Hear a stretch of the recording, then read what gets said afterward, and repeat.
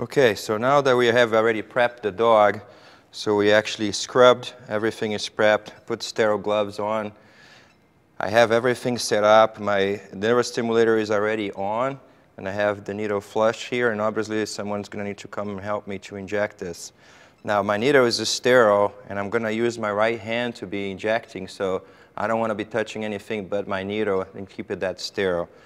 Obviously, when I'm using the ultrasound here that is not covered, my left hand is not going to be sterile. So I'm going to need to try to make sure I'm not touching the needle with my left hand, just the dirty portion of this procedure, okay? So with my probe here and using the SVAT2 from Sonosite, I'm using this 3.5-inch probe. I'm going to be in a transverse position here. I'm going to do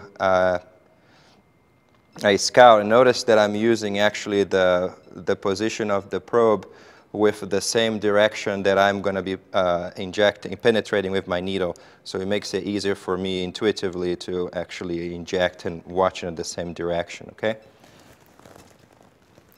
Now we're going to be in plane on this block.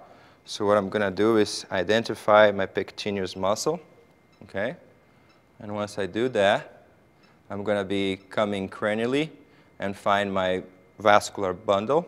I'm going to follow the artery and vein, and you can tell if I collapse, push a little harder on my probe, I can collapse my vein and identify which one is the vein and the artery. And I'm going to keep coming proximally to the limb. And then what I'm trying to identify is when this femoral artery will actually give up a branch, that the circumflex branch. And this circumflex branch is going to be helping me to identify my femoral nerve just medial to that structure, okay?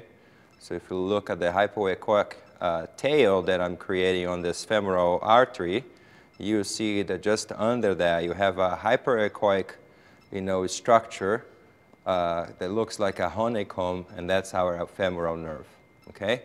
So once I identify this image, I need to be careful to make sure I'm not injecting my local anesthetic into this vasculature, obviously. So I need to try to make it a little bit out of the plane of that once I identify my femoral nerve. So once I find my femoral nerve, I'm just going to move a little bit to the side. I'm going to get my needle. Okay, and notice that the nerve is about a centimeter in depth. So I'm going to go a centimeter on the side of my leg.